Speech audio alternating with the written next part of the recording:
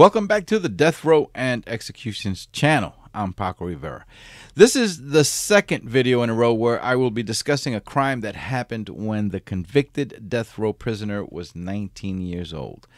Some of you might find the story of how Michael Tisius first began doing jail time somewhat unusual. Now, I'm getting this from a story told by Tisius's current defense lawyer, Keith O'Connor, so I'm not sure how accurate this is. Tisius was first arrested when he was 18 years old, sometime in the year 1999. According to the lawyer, O'Connor, Michael Tisius was arrested for failing to make payments on a boombox that he had purchased and picked up at an electronics store. No, he wasn't convicted to the death penalty for that. Now, Tisius's lawyer, O'Connor, said that Tisius failed to make payments on a layaway plan for the boombox.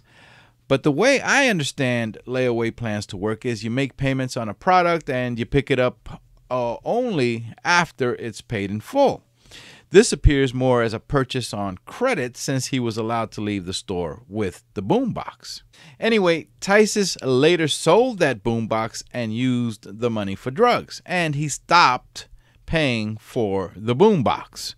So he was charged with a crime. I know this all sounds almost ridiculous, and I'll have something to say about all this at the end of this video.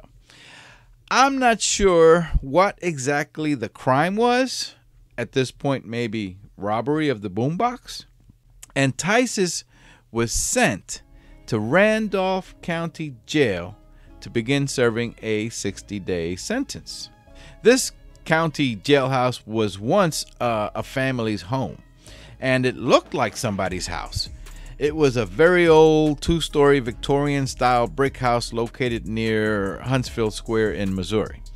That jailhouse was not very well secured and typically had just a couple of guards on duty at any given time.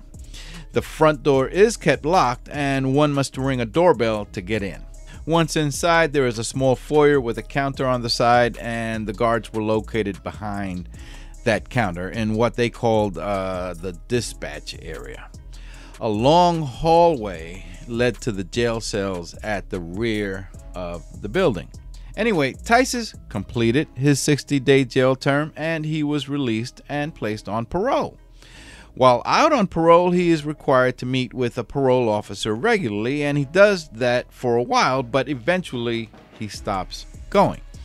His lawyer would say that Tisius was living in poverty and did not own a car and had no transportation to get to the parole meeting, seemingly blaming a lack of transportation for the parole violation. Because Tisius failed to meet with his parole officer, he was sentenced to another 30 days back at the Randolph County Jailhouse. Tisius only needed to complete his 30 days in jail and he'll be freed again. But while in jail, he meets a prisoner named Roy Vance, who was 27 years old. This is a more recent mugshot of Roy Vance showing how he looks now. It appears during those 30 days that Vance began grooming the much younger Michael Tisius by filling his head with compliments and a brotherly love that Tisius had never experienced in his life of poverty and family abuse. Michael Tisius also thinks of himself as an artist, and here is a rendering that he created that seems to signify how he was treated while growing up. Roy Vance was being held at the Randolph County Jail because he had escaped from another prison for crimes he had committed and was later captured in the Randolph County area. Roy Vance tells Tisius that with the escape charge added, he is facing about 50 years, though if that's true, it's unlikely that he will be held that long in this Mayberry Town jailhouse. Any fans of the Andy Griffith Show? Anyway, defense lawyers would like to say that Tisius was brainwashed into helping Roy Vance escape from Randolph County Jail after Tisius was released from jail. A release that happened on June 13 of the year 2000. Roy Vance had instructed Tisius to meet with his girlfriend, a woman named Tracy Bullington, to get her help with the escape plan. And that is exactly what Michael Tisius did. Tisius called Roy Vance's girlfriend, once he was out, Tracy Bullington, and they ended up meeting with each other regularly over the following days while planning the escape of Bullington's boyfriend. Tracy Bullington had a friend named Heather Douglas who would also testify that she would sometimes accompany Tracy, who drove her old brown Mercury Cougar, to go pick up Tisius and had heard them planning out how they were going to get Vance out of jail. Heather had also testified that her friend Tracy had a gun in the car.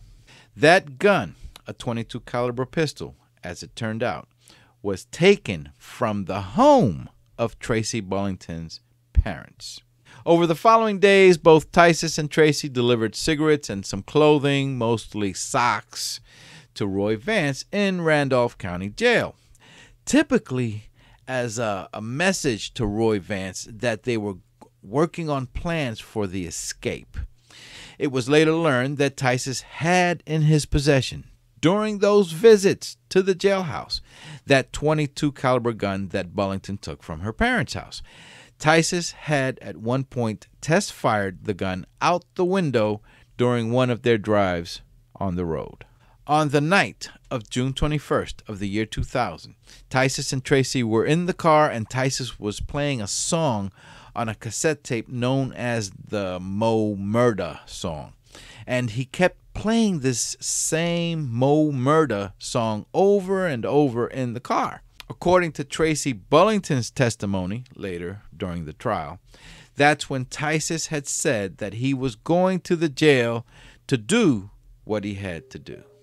At about 15 minutes after midnight, Tisius rang the doorbell outside the jailhouse door, and he and Tracy were allowed in. This was 15 minutes after midnight. Jail is allowing people in there.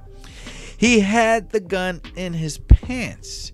There were two jail guards inside, Leon Egley and Jason Acton. Tisius told them he was there to deliver more cigarettes to Roy Vance. Tisius and the guards made small talk for a few minutes when suddenly Tisius raised the gun, pointed it at Jason Acton, and shot him in the forehead, killing him instantly. He then went to shoot Leon Egley, who was moving toward Tisius in what appeared to be an attempt by the jail guard to jump him. Tisius shot multiple times, dropping Leon Egley to the floor. Both jail guards were unarmed. The guards at Randolph County Jail did not carry a weapon. Tisius found some keys in the dispatch area and then went down the hallway to Roy Vance's jail cell to get Vance out. But none of the keys worked. So Tisius went back to the guard's dispatch area again to look for other keys. At that moment, Leon Egley, who was lying on the floor bleeding, reached out and grabbed Tisius's leg. Tisius then shot him several more times and then fled from the jailhouse with Tracy Bullington. The great escape from the county jail turned out to be a total failure, and two men working at the jail had lost their lives. Tisius and Tracy went in her old brown Mercury Cougar to Kansas, and soon after crossing over the state line, the car broke down. During the drive, the keys from the jailhouse, still in Tisius's possession for some reason, were thrown out the window along with the gun. Authorities soon after discovered the abandoned car and later captured both Michael Tisius and Tracy Bullington. They also recovered the jailhouse keys and the gun. This case would result in trials for three people: Michael Tisius, Tracy Bullington, and Roy Vance. And there was a witness who testified that he had seen the whole thing happen at the jailhouse. Apparently, there was another jail guard at the jailhouse named Wilbur White who testified that he saw Michael Tisius shooting, but from the area that he was located, he could not tell who or what Tisius was shooting at during those moments. There's no indication in the reports I've read as to why this witness didn't take any action. Remember that the guards at Randolph County Jail were unarmed, and he may have taken cover in fear for his life. Roy Vance's cellmate, a teenager named Thomas Antle, who was 17 years old and locked up for driving while intoxicated, testified that Michael Tisius had fumbled with the keys for several seconds and then left the jail area back down the hallway soon after. Thomas Antle said that he then heard several more gunshots fired after Tisius left the area. Roy Vance, who was locked up inside a jail cell when the jail guards were killed, faced murder charges for planning the whole thing and was sentenced to 2 terms of life imprisonment without the possibility of parole and 1 term of life imprisonment. He is now serving time at the Eastern Reception Diagnostic and Correctional Center in Bonne Terre, Missouri. Roy Vance's girlfriend, Tracy Bullington, pled guilty to 2 counts of second-degree murder and was sentenced to 2 life terms. She remains a prisoner at the Chillicothe Correctional Center for Women in Chillicothe, Missouri. Michael Tisius was convicted for the 2 murders and sentenced to death. After a successful appeal by Tisius's defense attorneys, his first trial was overturned and a second trial was held in the year 2010. He was found guilty again and sentenced to death again. He remains on death row at the Potosi Correctional Center in Mineral Point, Missouri. Including Tisius, there are 15 inmates currently on death row in the state of Missouri, all men. Looking back on the details of this case, it is possible to conclude that Michael Tisius's troubles, leading to his conviction, leading to him landing on death row, and his likely execution in the coming days, all began with a boombox. Please remember to subscribe for more death row and upcoming execution stories. I'm Paco Rivera. Bye for now.